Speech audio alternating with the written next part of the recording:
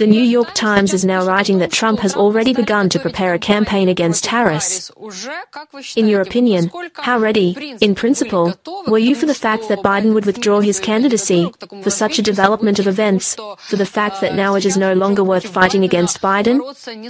Because we heard Trump's latest statements in just a few weeks, especially after the attempt on his life, that it is now necessary to unite with Biden and there is no need to conduct any campaign against him, but now it is necessary to unite America in principle.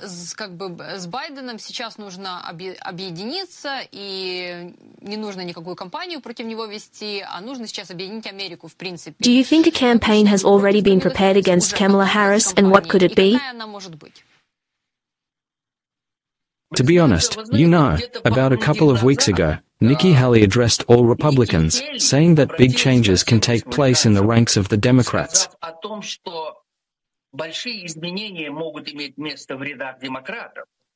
And we need to be ready for a new Democratic candidate who will have an advantage over Trump.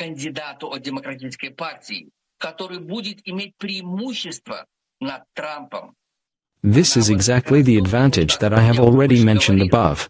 In other words, she stressed that it would be much more difficult to fight the new candidate than with the same Biden. And she is right 1,000 times. These polls that I gave you above, they just show that in the new pair, Harris and any other, for example, the same Shapiro, the governor of Pennsylvania, they already prevail over Trump in these swing states.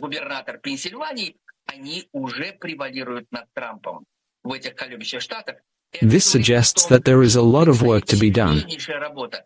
Trump's only weapon to convince the average person to vote for Trump and his running mate, his partner, is to talk in more detail about how he is going to change both domestic and foreign policy.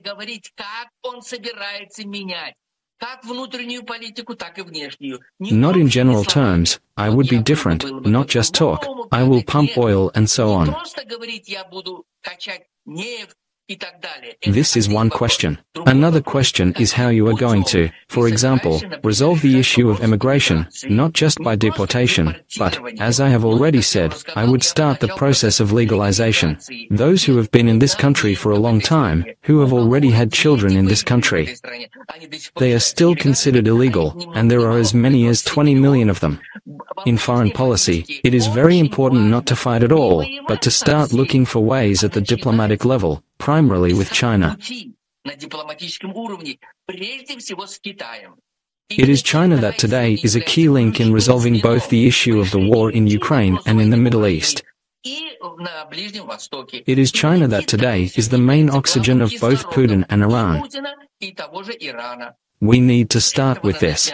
And Trump has a wonderful philosophy of success in business. What is it? It says that in any business, you will never have what you deserve. You will have exactly as much as you agree on. He has already proved this from his past. And today it can be applied, and it will be used with China, for sure. It is China that can close the very oil donor oxygen in Russia. And the end. And set conditions together, for example, with Trump in front of Putin. If you don't leave in 24 hours or in a week, let it be a week, beyond the borders of 1991, we will give Zelensky the weapons that Putin and the Kremlin will simply destroy.